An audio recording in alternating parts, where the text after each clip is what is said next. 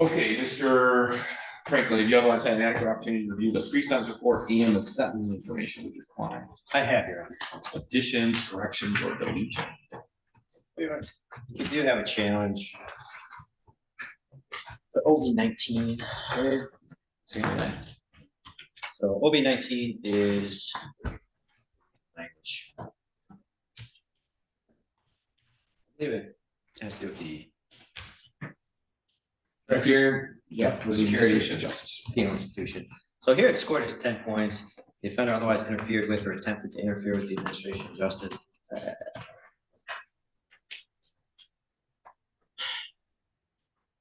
I don't see that as adequately scored at 10 points. He wasn't charged, I don't believe, with interfering with electronic communication device. When we look at the facts that are in the PSI, and we're not disputing those, then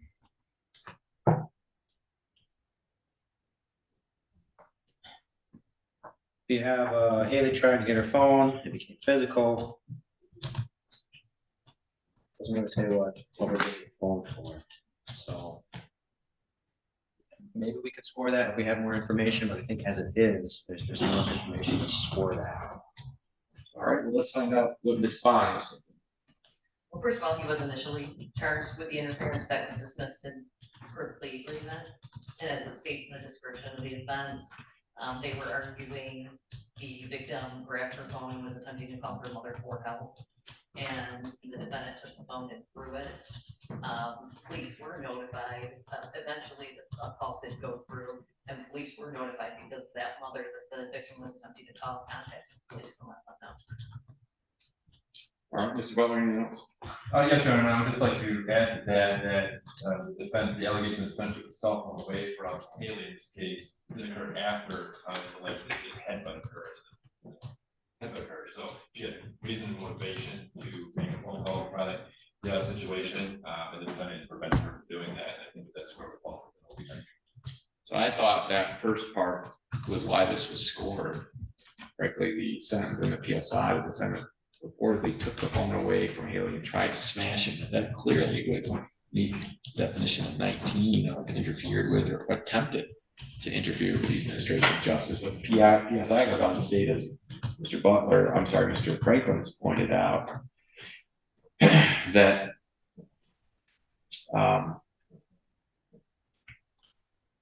she then tried to get her cell phone to call her mother for help, and the defendant took the phone from her, throwing it against the refrigerator.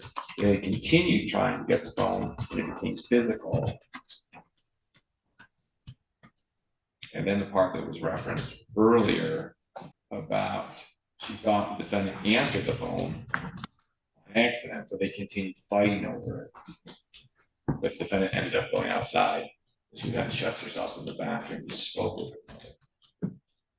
Also note in some places, as at the beginning of the description, the mother called because she saw a FaceTime call that he was physically assaulting her. So I don't think there's any lack of supporting evidence in the description of the narrative here.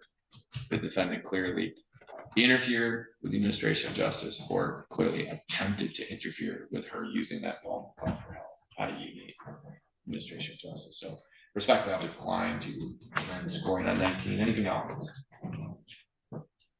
No. Okay, then Mr. Butler, anything on behalf of defendant? I'm sorry, people or victim. I also have a challenge to the offense for scoring. I'd like to look at OB7 regarding aggravated physical abuse, and that's either 50 points or 0 points. 50 points if the victim was treated with sadism, torture, excessive brutality, or similar egregious conduct designed to substantially increase the fear and anxiety the victim suffering during the offense. So in this case, it's not laid out in the PSI, but it is in the original police report, specifically page 7 of 9. But it relates to the incident that we just discussed here with Jennifer Ronan then calling to report the incident that she had witnessed when that FaceTime call was answered. Not only did she witness things, but when she was with her eyes, but she also heard statements that had made, and she told the police what those statements were, and she's quoted as saying that she heard the defendant yell as he's attacking Haley, quote, can save you. Quote, they're too far away. I can do whatever I want to you. And then quote, if they come, I have a gun, I'll shoot them if they come into my house. So those three statements were heard by the victim's mother, who is in court today, as well as another person closely related to her husband. Okay. And so with that, I think that those statements go above and beyond the actions needed to complete the crime that the defendant is being sentenced for and being charged for, and that therefore does increase designed specifically to increase the fear and anxiety of the victim. And I think 50 points ought to be scored for that. Mr. Franklin. What's difficult about this case is I've seen the body cam, I've listened to the descriptions that happened from the complaining witness the day off, so much closer in time to remember is better. And when we look at the description of events, almost mirrors in the police report. And what do we have? I threw a plate, I tossed a plate at him, and I think maybe it hit him. No, she says at a different point when on the body cam that she threw a plate and hit him in the side. And I don't think she tossed it. She threw it, she knew what she was doing. She started this encounter, okay? And it comes into this scuffle that they get into. Should my client have walked away and not be here facing a felony? Yes, but she instigated that. And then her description of how this phone got turned on, they were separated from the phone, they're in the bedroom, the phone's in the kitchen, suddenly it's recording on FaceTime. To me, that sounds like somebody's trying to do a gotcha. They're trying to amp my client up, get him to react the way they know he's gonna react. If he does, they get him on video. Here he is being convicted of a felony. He shouldn't have did what he did, but I don't think when you provoke someone and you know you're provoking that person, I don't think you get the benefit of what we said. All right, so the 50 points can be scored if the victim was treated with sadism, torture, excessive brutality, and then the argument here by people is kind of designed to substantially increase the fear and anxiety the victim suffered during the offense, and that chiefly centers around the argument that statements were made that nobody can help, nobody will get here in time, those types of statements. I don't recall any authority as it relates to OB7 in the scoring of OB7 for conduct that is simply oral in nature, statements made.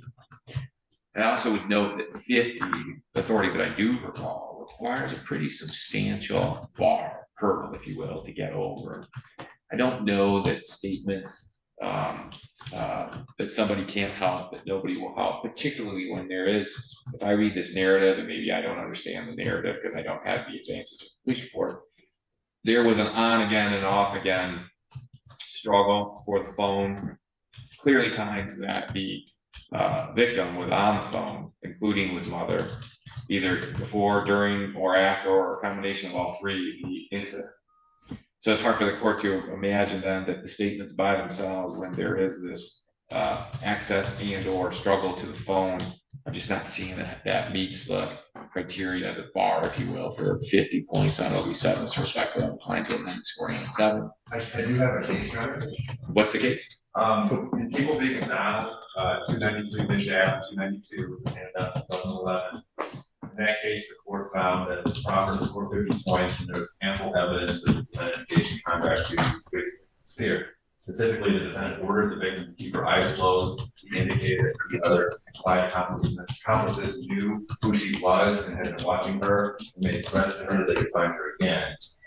And so with that, it was just the statements that led to. But what was going on? What was the actual crime they were convicted of? Was this a home invasion? Was this a CSC in progress? What? I don't know that, but that's not, I don't think that that's what's determined the crime, so long as it's a felony, that's all that matters. What matters is what the defendant said to make it more fearful for the victim. In that case, the Court of Appeals did find that that was the case, going above and beyond that necessary to complete the crime. And in this case, it's the same. He's trying to make the victim feel hopeless, feel like he has all the control, and that would naturally increase the fear of anybody suffering an attack like this. I know you've read the victim impact statement, and I will do it again. But obviously, this is a very violent crime occurring in front of 2 very young children. When these statements are being said, among those children, I couldn't imagine what she would think, other than even more worried when he's saying these things.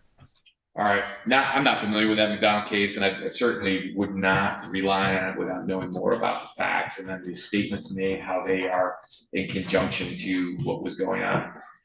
So I just gotta say right now, I don't know what's going on in the front row there, but you're making a lot of noise. I've tried to ignore it, all that I'm going to ignore, because if you're gonna be in the courtroom, you're welcome to be in the courtroom, but you have to comply with the decorum of courtroom, which means not being loud enough that you're distracting the attorneys in the court. And that's certainly what's going on.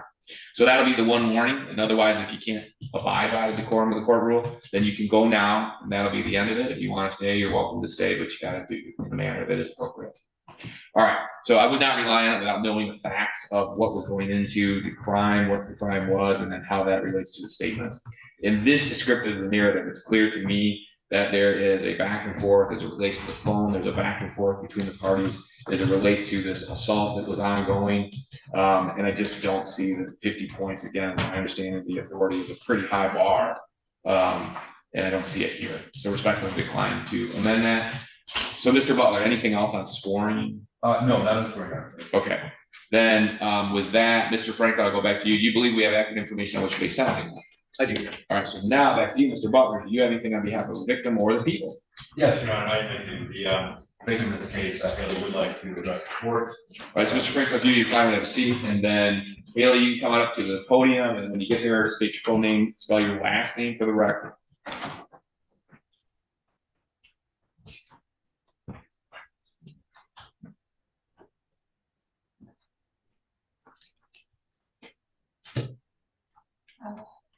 My name is Haley Ronan. I'm the victim of this case. Can you spell your last name just so we have it? Ronan. All right, go ahead. At this point, I'm just gonna be brief. So since February 25th, I had never feared going outside or going to bed or closing my eyes.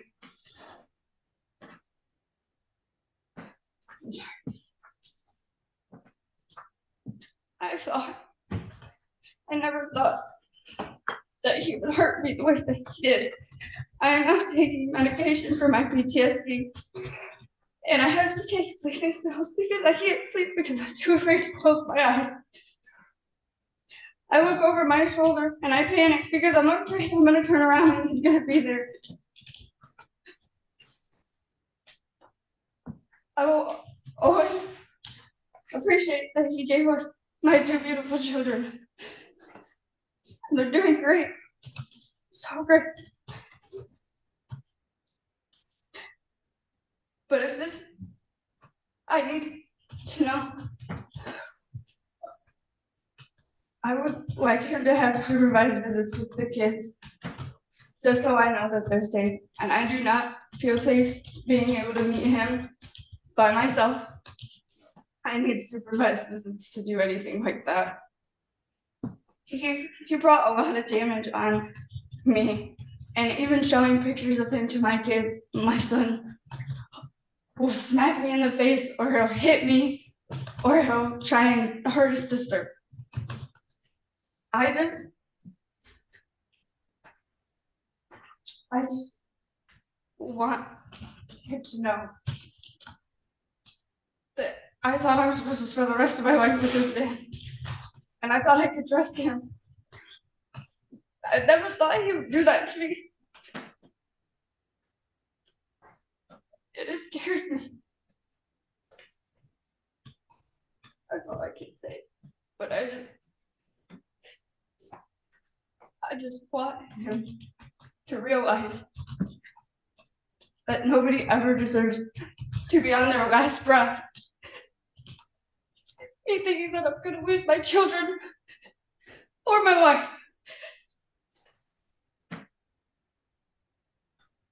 That's all I have to say. All right, Mr. Butler, do you have anything else on behalf of the people? Yes, thank you. When the defendant was interviewed in this case, and he did speak to the police, he referenced the fact that he has multiple personalities, and then he referenced his quote demon personality that came out. That's what was apparently responsible for all this.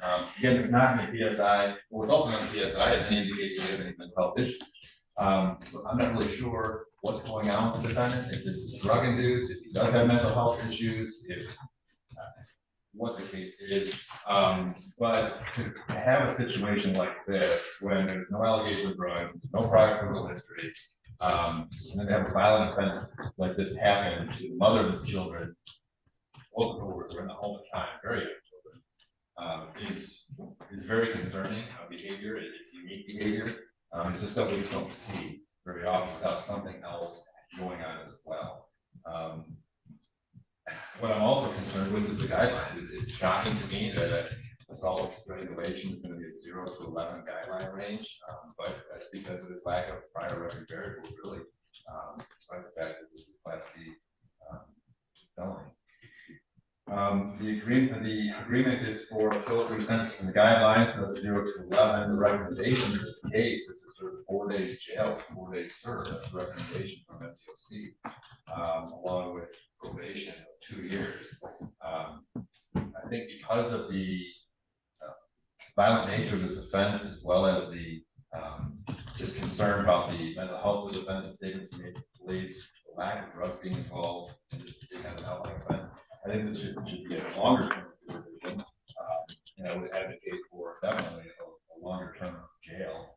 And I certainly would not advocate for any modification to the no contact order, despite the victim saying that she wants to have supervised visitation with children. I think he needs to get himself in a much better spot first, and demonstrate that the court is not a threat while on probation before there's any humor in any modification of some kind. Mr. Franklin. Your Honor, as we saw earlier, dealing with the Attorney General, I like when I work with the Attorney General. The Attorney General has policies. And I can reasonably look at my client and say, well, you're charged with this case, this particular crime, and you can pretty much expect this, this, and this, because that elected official ran on a platform, and here's the policies. I don't agree with all the policies, but they do have policies. I have no standard of advice typically to give my clients prior to getting an offer in this county. Even with driving on a suspended license, I don't know if we're going to be able to get their license and get a civil infraction. We're going to do jail. We're going to do this. I don't know. A first offender, no criminal history, otherwise eligible for HYTA. Generally, this court said if eligible, the court grants HYTA. It's not part of the offer. It's very frustrating in this case. Everywhere else I've been, a first-time offender, they get the keys to the kingdom, as this court has said many times, in their possession. Keys to the Corvette. All right. 1 year, exactly. It's a carrot, right? It's a carrot at the end of probation for my client to go after. But instead, we went right for the stick. That if you're not successful, prison. For a first-time offender. And so I asked, we negotiated long and hard on this case. Why no HYTA? There was drugs involved. It's in the police report that their method of stress detox and relaxation was to go in the closet and hit the damn thing. More on that in a minute. Why? Because his conduct was so egregious. It is a strangulation case. He admitted he put his hands on the complaining witness's throat. He admitted he choked him. A man should never do that. Not to anyone, especially not to the mother of his children. A man is a protector. But let's put this into context a little more. Unfortunately, as we all know, strangulation does happen on a spectrum. At the worst end, murder. That's not this case. At the other end of the spectrum, we have contact, pressure.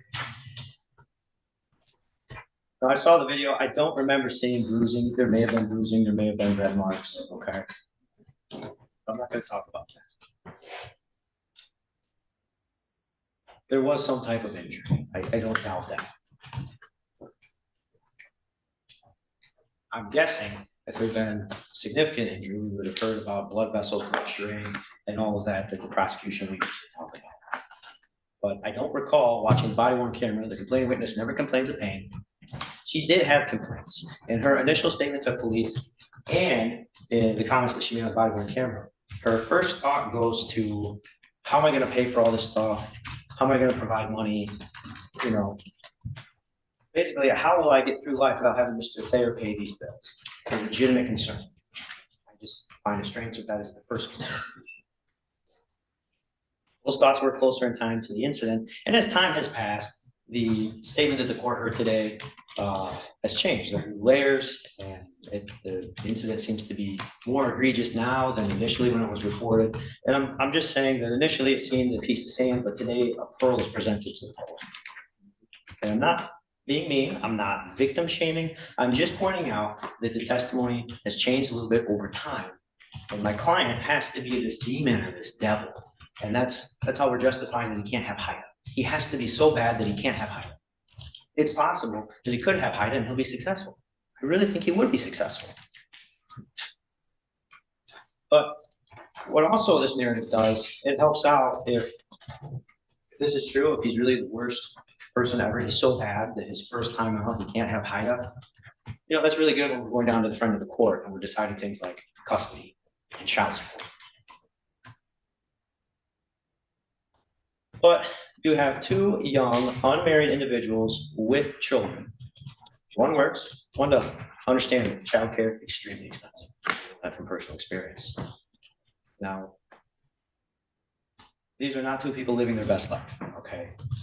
And certainly, they are not appreciating the two beautiful gifts from God that they have. They have two children there. And I don't know why that's not enough. But instead of seeing these blessings, they saw stress and chaos, and they chose to de-stress by doing marijuana. Let's go in the back closet and do some hits on the dab rig. Marijuana THC is garbage. They're an absolute blight on our community.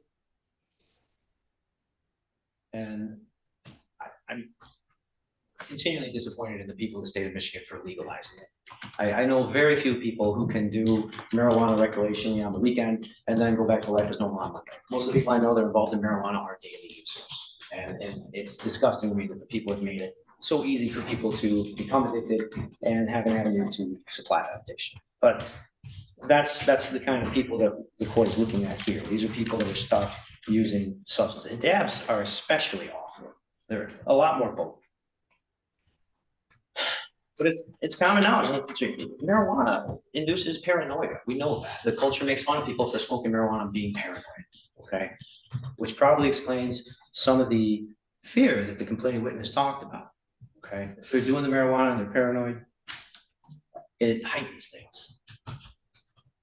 But these two were doing the marijuana because they wanted to feel something. And this is disturbing because you got a couple of beautiful children in the house that neither feels enough satisfaction from, so they're resulting to getting high in the closet because the kids aren't enough. These are two people in a dark place. It's a dark place. So rather than see the situation for what it is, my client's being framed as the devil. And this is dangerous thinking. And it's not productive for either party, my client or the complaining witness. If my client is the devil, then Ms. Ronan doesn't have to take responsibility for her actions. She misses a growth opportunity. It takes a lot of strength to look at your partner in the face and say, honey, this isn't working for me. We're splitting up. We're not going to be in a relationship anymore. It's a lot easier to blame someone else for your life not going the way you want it to be. And branding my client as the devil, you know, that's an is statement. And that's why it's so awful for him. This is what he be. It's a state of being. And we know from the current culture, identity is a very powerful thing. More terrifying, however, is an identity that is imposed by the community and you're denied HYTA, which is eligible. So the community says he's a devil. He's not good enough to get HYTA. What kind of mindset is he going to walk around for the rest of his life? He's a young man. You know, his reward for, you know, behaving himself through those years of compulsory HYTA, where I could ask the court to give it to him over the objection of the prosecutor, he behaved himself, and his reward is, well, you behaved yourself, so you don't get HYTA. Well, he has to be a devil to justify this offer. And there was no way this was ever going to go to trial. He admitted it. He took responsibility. So, But would he have been worse off in trial? He was charged, didn't he pled to the most severe charge. he? And the DE. What would have been the repercussions for trial? He took responsibility for the crime. I mean, that's you can't get HYTA with no confidence. You have to say, I did it because the state of Michigan wants young people to admit what they did wrong. We can't get it because Mr. Butler's not confident. I I'm don't. not eligible. It's not too old. Has to be before your 24th birthday. 24. No, they amended the statute. It's up to 26 now. So, refresh my recollection, the amendment then still requires prosecutor approval from 21 to 26 something. It does. Yeah, all right. And, you know, the situation here, you got Ms. Ronan, she throws a plate at my client. He headbutts her, and then she politely asks him to move out of his way. The testimony from her perspective is so bubble wrapped, it's hard to understand what she did. She's trying to insulate herself, and rightly so. My client went to the police, he said, this is what I did, and then he downgraded what she did. He said, no, she didn't throw a plate. He was trying to protect her. It's not the case that he just randomly started choking her. They had a dysfunctional relationship. He shouldn't have done what he did. He should have left the house. But my client has all the marks of a person who's going to complete probation successfully. I wish it was with HYTA. I wish we had a standard in this county where I could look at my client if it's a first offense and it's not the crime of the century, which this is not, and say, we can try to go for HYTA. Don't screw up again. Go on, have a good life. I think anger management, counseling, relationship classes, these are all things that he's going to take and use and become a better person. It's just unfortunate that the goal here is to saddle young HYTA eligible men with felony convictions, which is almost a guarantee that a child, in this case children, they're going to lose their father in their life. So I would ask the court to give my client a chance, put him on probation, and let him have the extra difficulty of life of navigating it without a high school diploma and a felony conviction. All right, Mr. Thayer, anything you want to say before the court imposes a sentence? I would just like to apologize to Haley if that's possible, sir. You say whatever you'd like. And I'm truly sorry for everything I did, all pain and suffering I caused you. All right, so interesting case. I will say this, when I read this, it's accurate. I just don't see what happened here in the big picture. We handle a lot of assault with attempt to create bodily harm, less than murder, and here's the key, or by strangulation. So it's a great big 10-year felony that didn't used to be applicable to very many cases until they did the or by strangulation. And Mr. Franklin has kind of honed in on that. That becomes a sword as it relates to generally men and domestic violence situations, and probably often is warranted. But again, going back to the big picture as it relates to what happened here, certainly very scary for Haley. But when I compare it to other cases of GBH or by strangulation, it's relatively benign compared to much of what we see. I also share the, I guess, complaints over the years about who gets offered what and why. This case not being much different. So apparently the offer was plea charged, meaning not only are you going to eat the felony, you're going to plead to the misdemeanor too. Now, it would make sense to plead to the misdemeanor if you got HYTA on the count one, but I don't get it. And it's not the court's bailiwick anymore, other than I call out when I see it generally. Sometimes I just give up, I get tired of it. But it does not seem very fair to both sides when you don't even have that opportunity. And I'm going to say that because Mr. Thayer, in spite of everything that happened here, stands before the court with no prior criminal history. And he's 25 years old. So that means he's made it through all those teen years, through all those early 20s, almost to the point where science and our Supreme Court now, and where we're going in the criminal justice system, would say your brain is almost fully developed. They'll tell you that doesn't happen until you're 26. And there's a steady march in today's world where it hasn't made it to assault with intent to great bodily harm by less than murder or by strangulation yet, but certainly it's made it in the context of murder. You could murder somebody and they would say, oh no, we can't give you life without parole to a 17-year-old. That's cruel and unusual punishment. Your brain's not fully developed. Our Supreme Court is taking up right now, if we haven't already, that's going to then be extended to 18-year-olds. And then I can guess where that goes next. Eventually, at some point, that'll make it all the way out, probably until 26, because your brain doesn't develop until you're 26. And that's sort of the philosophy of where we're going in the criminal justice world. So I don't understand when somebody's eligible why they don't get for a lesser charge that same opportunity. Now, the flip side of that, if you've been sitting in here all morning, at some point you'd probably be able to come back and ask to have this set aside. And again, with that swing left, even if the court thinks that's a bad idea at the time, and even if Haley comes in and says it's a bad idea, the new case seems to say, well, too bad, circuit court, too bad, trial judges. The Supreme Court has determined that in the public welfare doesn't mean anything about what a victim thinks. It just means you're going to grant. I don't know why they don't make it automatic in light of what's happening. I guess those are all bigger topics that are sort of on point here, but really outside of the parameters of sentencing you are interesting to think about as it relates to a case like this. I will say this, Mr. Thayer, Mr. Franklin has honed in on something that, again, is not in the report. So it seems that both sides have mentioned this. If there was this idea of drug use, meaning marijuana, dabs in particular, that is a dead end to nowhere. I share his frustration. We lose that argument about marijuana when we allowed all these states 15, 20 years ago now to put the word medical in front of marijuana.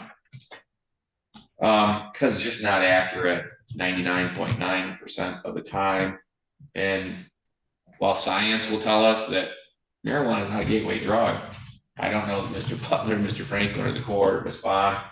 It's hard to identify somebody who has an addiction to a hard drug that didn't start with marijuana. There are those instances back in the OxyContin days where somebody had a knee surgery, for instance, and they give them the OxyContin and then they develop a severe addiction to opioids. But as far as meth, cocaine, a lot of the other hard drugs, it's hard to read a PSI where they don't start with marijuana. And the marijuana normally is preceded by alcohol. So I guess people smarter than I can show you the science behind why it's not true that it is a gateway drug, but it's certainly not what we see here. So that means that for you, I don't know if Haley's involved too or not, but for both of you, or certainly for you, you're the guy's going to get probation. It's just a dead end of nowhere, and it's not going to help you be successful on supervision, be successful in relationships, or as a father. It just isn't. And I think the time and our experience here bears that out. Now, as it relates to supervision, when I prepare these, you're 25, you have no prior criminal history. I think that this report here and its recommendations are appropriate. And now that I've had the benefit of them listening to the arguments as it relates to an appropriate sentence, nothing has changed, at least from the court's perspective. I keep going back to the idea, you don't have any criminal history. And if I could, I would give you delayed sentence. I would give you HYTA. I'd give you any first offender status I could, because you would hold the keys to that. It should have that opportunity to not have a felony conviction. It clearly can impact your ability to earn a living. And that clearly then impacts your children and indirectly impacts Haley, right?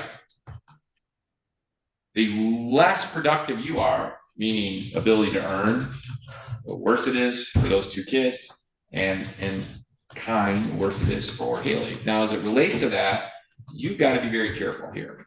It sounds like to me, based on what I'm hearing in the argument, certainly not contained in the PSI, that you two don't have a FOC case. That's something that's going to have to occur, right? You're not married, correct? So that's got to occur almost immediately, so that there can be some sort of parameters in place as it relates to custody, parenting time, all those issues. Now, maybe you two can reach agreement on that, but the risk with that is things might be great tomorrow, and then 2 months from now, you're in love with somebody else, or she's in love with somebody else, and then one of you is upset about that, and things go south. It's just sometimes easier to have the FOC spelling out in great detail how things are going to go for you two. Now, to the extent that the court much prefers parents to make that decision, if you can, and lots of parents can, sometimes that just doesn't work out, and particularly if you got one of the parents on supervision, lots of things go sideways in that scenario for lots of different reasons, right? Sometimes this conviction will be used as a sword by the other. So there's just a lot of things that make it difficult. So one or both of you ought to be thinking about filing the appropriate motion and getting that set in stone, so to speak, in writing. Mr. Thayer, I am going to follow this recommendation. It is appropriate. I'm going to place you on a period of supervision for 2 years. I'm not going to go over all the terms of your supervision. I'll highlight some of the ones that I think are most important. And we'll start with this, and we'll require that you complete domestic violence and battery intervention programming. And you'll follow all the recommendations of that as you go through it. I'm also going to require that you complete the COG program. I think that certainly can help you as it relates to decision making. That's a program that's designed to help illuminate you on how folks go about, how you go about making decisions, and how you might make better decisions in the future. I'm also going to require, now this is going to be very difficult because you're a parent, and it's going to be difficult for Haley too, but I am going to follow this recommendation, require there to be no contact, verbal, written, electronic, or physical with Haley Rowan, either directly or through another person, and you can't even be within 500 feet of her school residence or place of employment. Now that makes it hard to be a dad. Again, we're going to need some orders, most likely from the FOC. That also means as it relates to visitation with your kids, you're going to have to somehow work through a third party, okay? That does not mean you cannot see your kids, and there would be nothing about this supervision that I would do that would prevent you from seeing your kids after the FOC has had those hearings to determine what appropriate custody and visitation and parenting time, all that stuff should look like, all right? Generally, it's always preferred that that's just 50-50, right? You have shared legal custody, shared physical custody, and equal parenting time. Mom, you can shake your head no, but that's the way that works, okay? This conviction does not mean he doesn't get to be a father. And to the contrary, you'll see lots of probate law that gets overturned all the time on termination of parental rights. That's just the way it's going today. The pendulum is swinging left. So we can shake our head no, but that's not what the appellate courts are saying. So that's the way that'll be viewed in the FOC, any FOC, and that's the way this court views it, because that's the current status of the law. No, so you can talk to Mr. Butler about it when you're done. However, that's going to be a problem for you, okay? So again, somebody's going to have to get over there and get some parameters put in place. Once you do that, the obvious option, I'm just speaking out loud for both sides here, there are apps that the FOC use, app close, parent wizard, things like that. I will amend this once the FOC order is in place to allow you to have contact with Haley through the app. What the app does is it tracks both parties' communication. One of the basically it's a texting app. All right. So it protects her, it protects you. All those communications get preserved, and then either side can then say to the FOC or a court, aha, it's Thayer that's the problem, or aha, it's Haley that's the problem, or maybe it's neither one that has a problem. Maybe you just need to figure out a way to communicate better. It also has calendars that both sides can put in. Okay, I don't know your kid's name, Johnny and Mary have cheerleading practice on these dates, and at some point, the first 3 days, it's her days, and the next days, basically, so you can keep track of things together. What that looks like as far as medical appointments, school activities, all of those things. Those are unfortunate realities for the two of you coming down the pike here, okay? But right now, no contact. Obviously, while you're on supervision, you can't engage in any assault or threatening or violent behavior. I'm going to require that you maintain employment of at least 30 hours a week or a combination of the employment and your supervision obligations. I'm also going to require a curfew. So you have to be in your approved residence between the hours of 10 p.m. and 6 a.m. unless you first have permission to be outside your residence during those approved hours. If you have employment during those hours, you need to clear the probation first, or I know it's going to prevent you from working. Yep. So as it relates to fines, costs, and other monetary obligations, the court is required by statute to impose $118 in state costs, and that's broken down $68 on the felony, $50 on that domestic violence misdemeanor. You also have to pay a $60 DNA testing fee. There'll be attorney fees in the amount of $400, court costs of $550.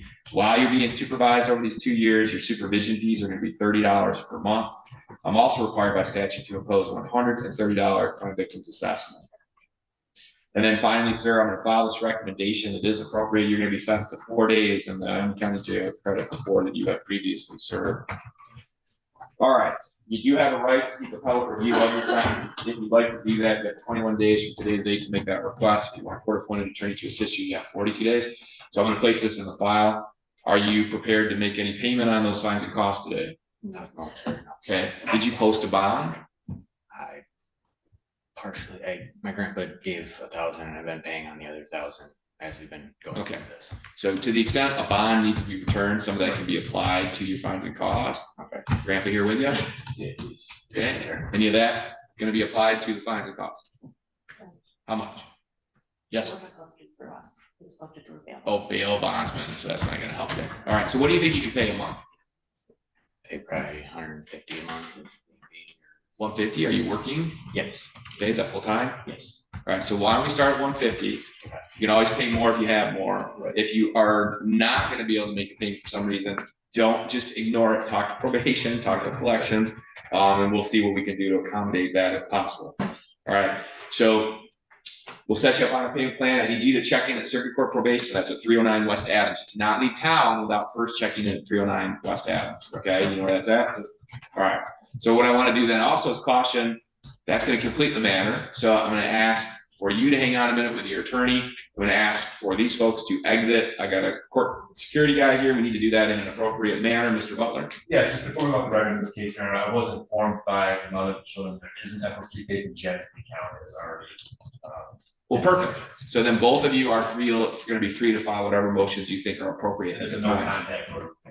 All right, so it's unfortunate that's not in Ione County, but in general, I think if you bring up to the FOC that this court is going to amend your bond order to allow contact through one of those apps, they should generally do that. This conviction should not prohibit you from being a parent to your child. Do you have any idea how it ended up in Genesee County? I live there.